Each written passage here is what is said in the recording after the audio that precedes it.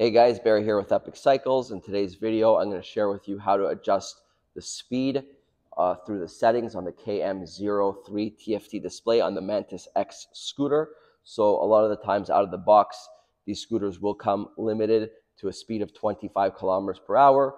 So if you want to increase the speed, I'm going to go ahead and show you how to do that now. So let's first get this started. So we're going to power it up. Then we're going to need to use our NFC key.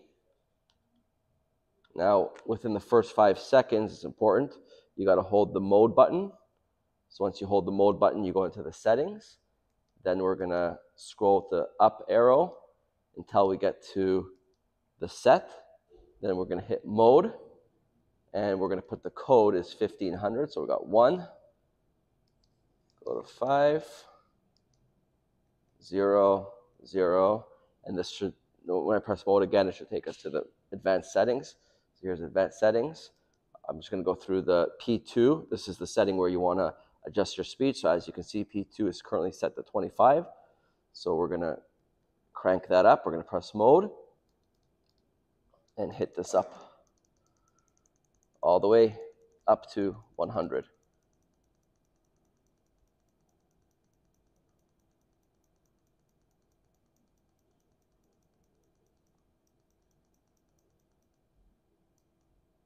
Once we got at 100, simply click hold mode, and that's it. Now your scooter will go at full 100% speed.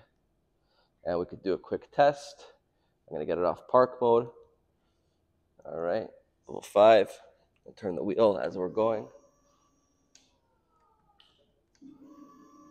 There you go, 55.